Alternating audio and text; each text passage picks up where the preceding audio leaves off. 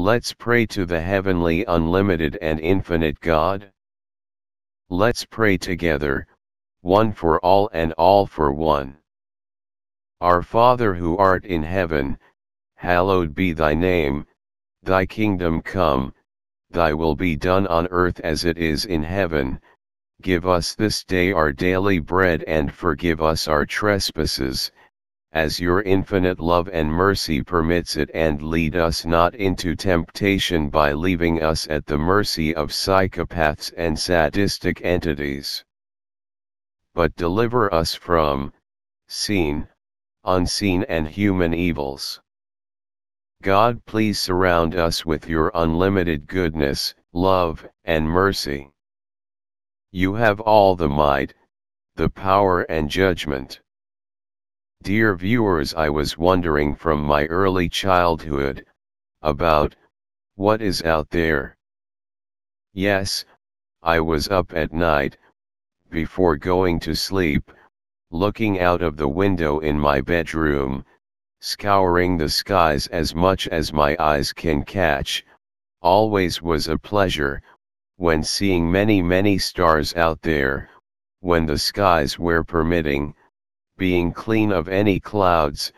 Always I was hoping to see something unusual, something spectacular, something that will be life-changing in big way to us earthly humans. Then in the school I was learning about the planets, as they were known then, approximate a good 40+ years ago. In that time the astrological knowledge was pretty rough. Technology was not advanced as today, no telescope satellites up in the sky, yep, was no Kepler satellite picking up thousands of Goldilocks, exoplanets, no, it was pretty quiet, but I had my hopes up all the time, even when I get a little bit bigger. I was sent out with the garbage as a childhood chore, and I had time to observe the sky. In the cloudy days, I dumped the garbage and I got back right away. But those clear days when was the whole Milky Way visible, my garbage dumping duty turned into a pleasure trip and took quite some time, making my parents to wonder and scold me about my whereabouts, missing time, events. Today my hopes are still up, to the max, so when I see an article about any breakthrough, about our intergalactic neighbors, I am all ears, and honestly I want to share my excitement with you. In the religious texts, on shows like Ancient Aliens, we get introduced to lots of ideas, about human past and intergalactic visitors. Today's kind of quiet it gets strange, with all the known telescopes over there, and satellite telescopes out there that I am seeing and know about, because it is guaranteed there are a good number of secret, hidden eyepieces. There are more curious people than us there, or just simply, we get kept in the dark, as those kids whose parents were psychopaths and or low IQ. Passed some time that I was connecting some dots about space exploration. Years passed and my mind was pretty idle. I was enjoying sci-fi movies, but the cinematic wonders are pretty numbing when it comes to critical thinking. So, when it was announced here and there, oh, they sent X, Y, Z satellites, and a few dozen secret ones, oh, I start thinking, strange, they spy on us big time, having out in the space several thousand of the electronic eagle eyes, but they look at us, what is just half wood. Look, for a few months in a year outward, into the vast surrounding space, would not be awesome, and groundbreaking, as data accumulation? and maybe even greater if they would share with us some good high-definition videos. Oh boy, it would be so awesome, don't you think? Oh well, we will see. In John 14:2, Jesus Christ, our God, said, "In my Father's house are many mansions, if it were not so, I would have told you. I go to prepare a place for you." In John 10:16 Jesus Christ said, "And I have other sheep that are not of this fold. I must bring them also, and they will listen to my voice." So there will be one flock, one shepherd. Something might be here too, even, the Bible tells us, little of other inhabited worlds. We can infer that any other inhabited planets would be unfallen.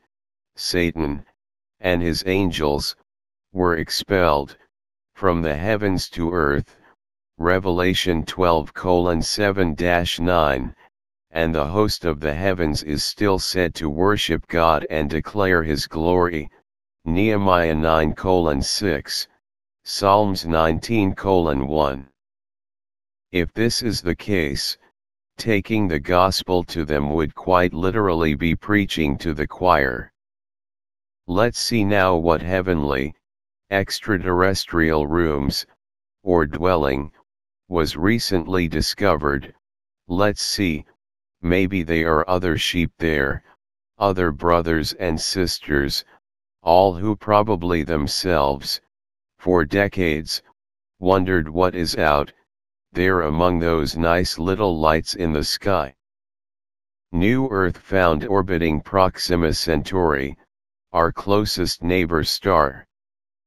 The existence of a planet the size of Earth around the closest star in the solar system, Proxima Centauri, has been confirmed by an international team of scientists including researchers from the University of Geneva, UNIG.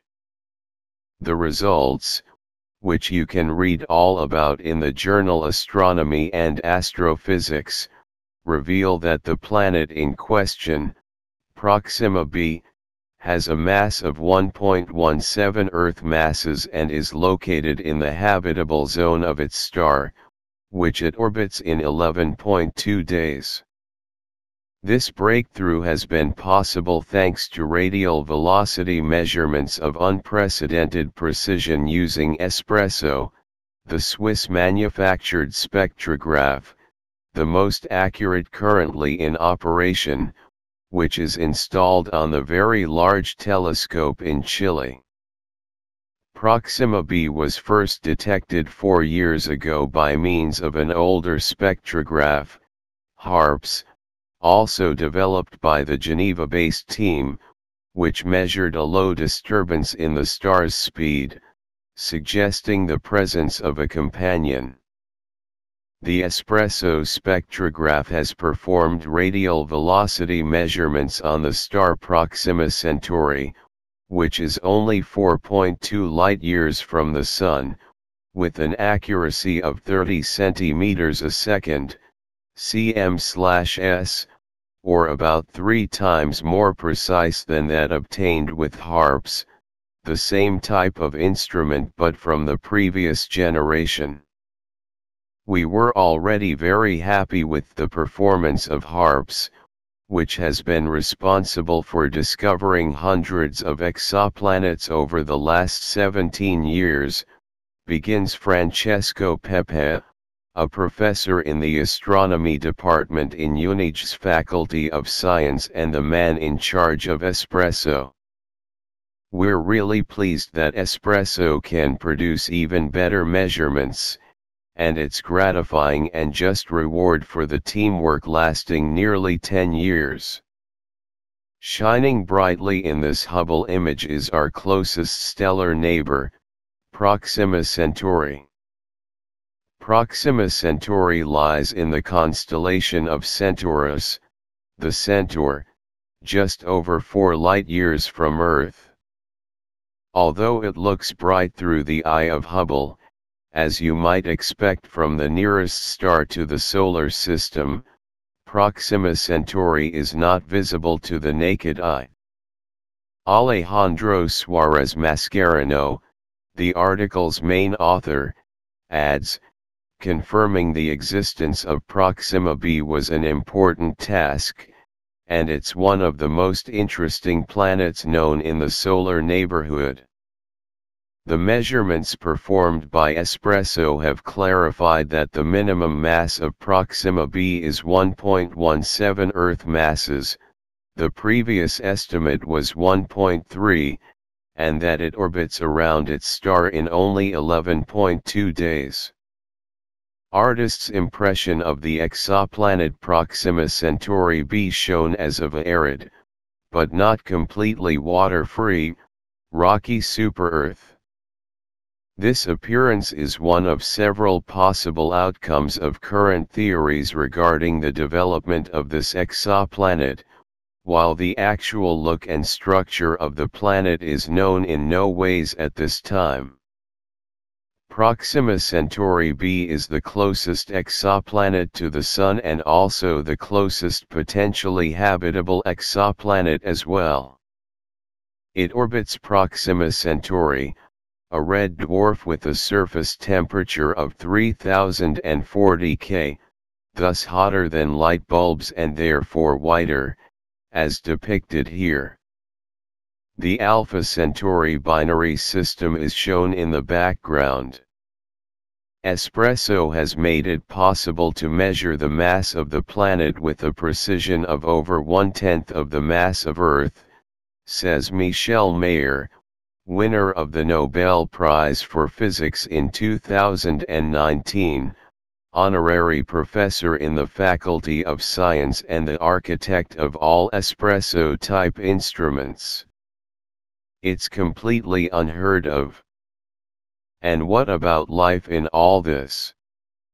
Although Proxima b is about 20 times closer to its star than the Earth is to the Sun, it receives comparable energy, so that its surface temperature could mean that water, if there is any, is in liquid form in places and might, therefore, harbor life. Having said that, although Proxima b is an ideal candidate for biomarker research, there is still a long way to go before we can suggest that life has been able to develop on its surface. In fact, the Proxima star is an active red dwarf that bombards its planet with X-rays, receiving about 400 times more than the Earth. Is there an atmosphere that protects the planet from these deadly rays? Asks Christopher Lovis, a researcher in UNIG's astronomy department and responsible for Espresso's scientific performance and data processing. And if this atmosphere exists, does it contain the chemical elements that promote the development of life, oxygen, for example? How long have these favorable conditions existed?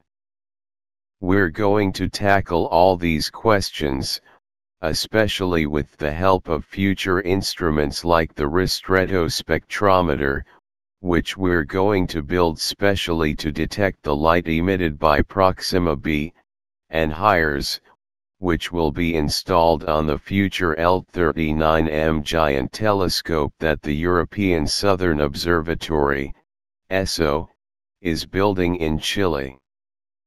Surprise, is there a second planet? In the meantime, the precision of the measurements made by Espresso could result in another surprise. The team has found evidence of a second signal in the data, without being able to establish the definitive cause behind it.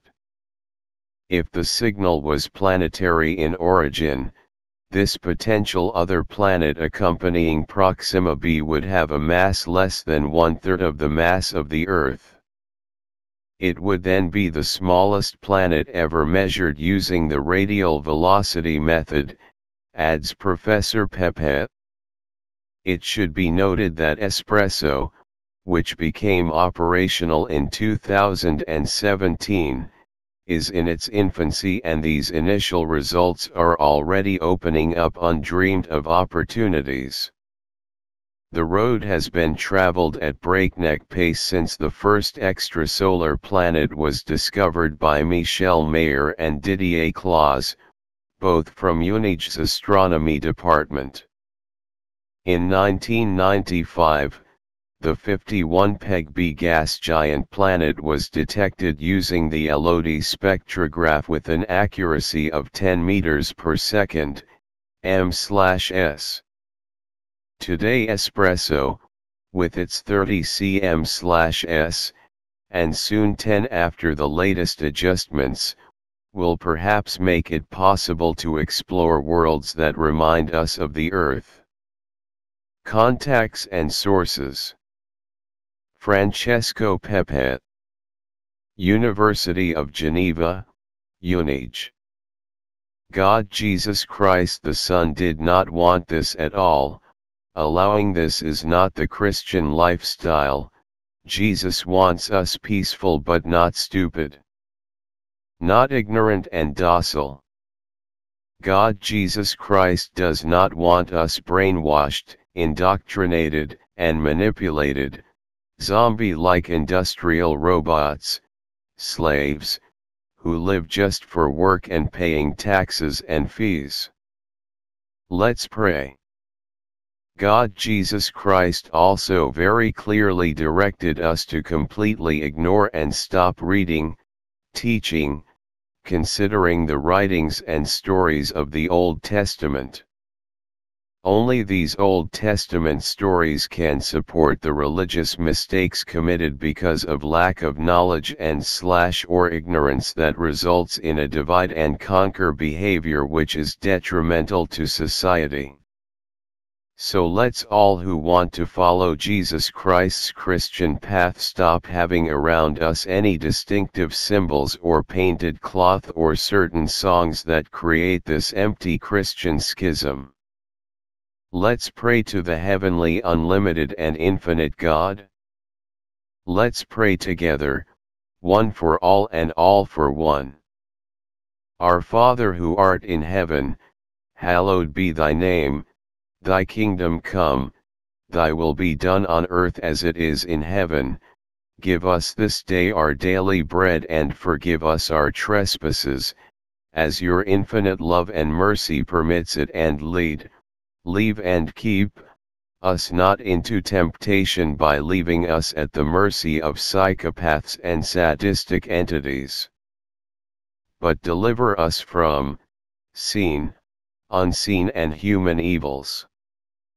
God, please surround us with your unlimited goodness, love, and mercy. You have all the might, the power and judgment.